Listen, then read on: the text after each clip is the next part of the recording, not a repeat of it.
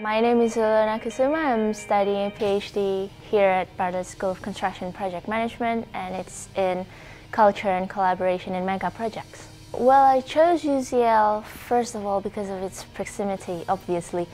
But then, second of all, for me it's very important to get to know with people you're going to work with, especially when you're going to be around for 4 years.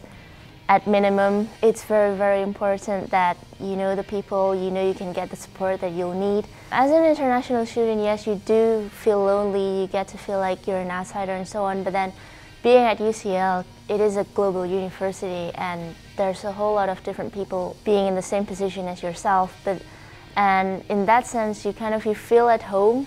There's this sort of welcoming atmosphere around the university. A lot of people think that PhD sort of sets your career path into academia, but then I personally believe that a PhD here in UCL especially, it opens up a lot more career path than you can imagine. I mean, going back to industry, for example, you'll come into something with higher expertise, more to offer to your employer, or even if you're working for yourself, you'll set up with more networks, more connections, and more of all these experiences that you've gained throughout your PhD journey.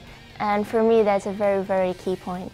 I get to do a whole lot of different things beside my own PhD. I've been doing marking, I've been involved with some of the lecturing, I've been involved in dissertation supervising, and it makes you feel like you're a part of something.